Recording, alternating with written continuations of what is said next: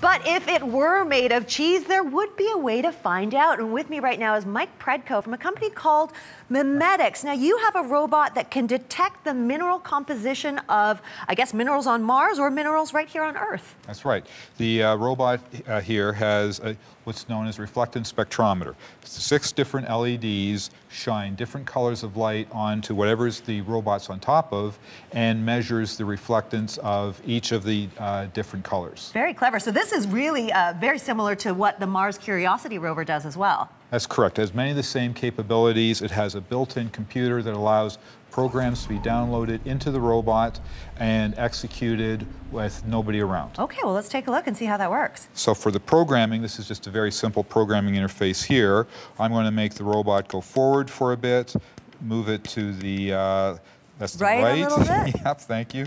And then go back forward again. So let's Wonderful. try this program here. And so the idea is, of course, if you were communicating with a rover on Mars, it would take 8 to 17 minutes to send every command. So you'd want to have it be able to execute its own commands up there. That's correct, because if we were to send something directly, as we've kind of shown here, is you can get, it'll take a long period of time, but also there could be interference. Okay. So let's take a look here and see is it able to detect the minerals right now? That's right. So I'm going to go and run the spectrometer, and I've gotten a signature for the first sample, which is basalt. Basalt, not cheese. Okay. And let's take a look at the second one. Sure.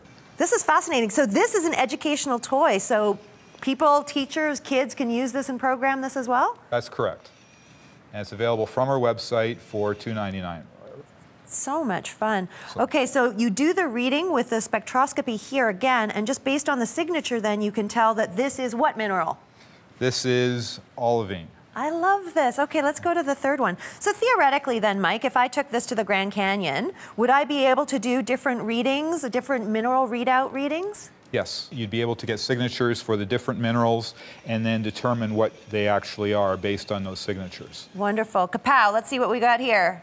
This is hematite. This is another sedimentary rock that's formed in the presence of water. So clever. Thank you so very much. You. I absolutely love this high-tech toy. Everybody, Myke Predko from Mimetics.